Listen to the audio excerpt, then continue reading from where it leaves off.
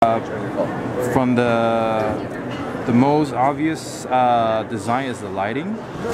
You will see most of the gaming mouse lights up.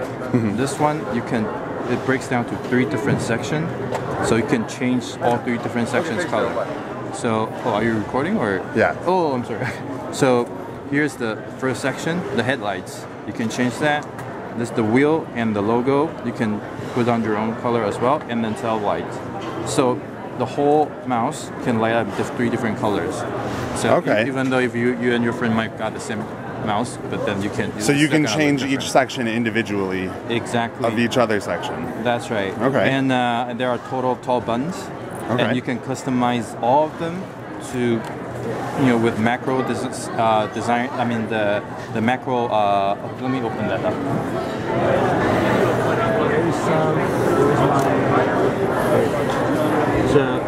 So our interface has a page that you can manually key in all your macros, and you can assign it to any key like this. Oh yeah. Right. So basically everything, all the key, even the left click and right click can be something else. Okay. And we have this. If you want to feel it, the mouse itself is actually quite dainty, quite heavy. Already, most of the gamers do prefer a heavier mouse and a bigger size, so they can put their whole hand on it. So you have weights on the bottom. Yeah, you can add more weights. Now you don't have any weights yet. You can still already feel the weight, and then we have this case to hold the weights. So if you don't, you put whatever you want in there. The rest you can always keep in the case, and we won't lose it. But it's relatively heavy to start. Yeah, that's right. That's great. Yeah.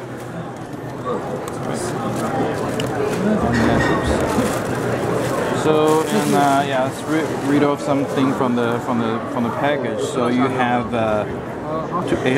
A200 DPI setting. Oh, one more thing, onboard memory.